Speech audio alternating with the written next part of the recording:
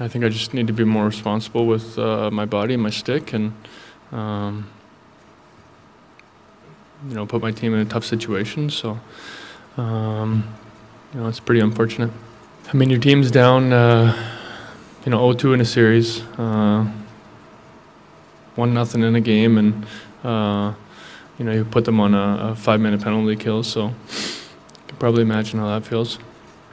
Would you have done anything differently in that moment? And if so, what would that have done or entailed in terms of that play specifically, the hit? You know, obviously didn't want to take a 5-minute penalty, but you know, the game happens fast. Emotions are high, and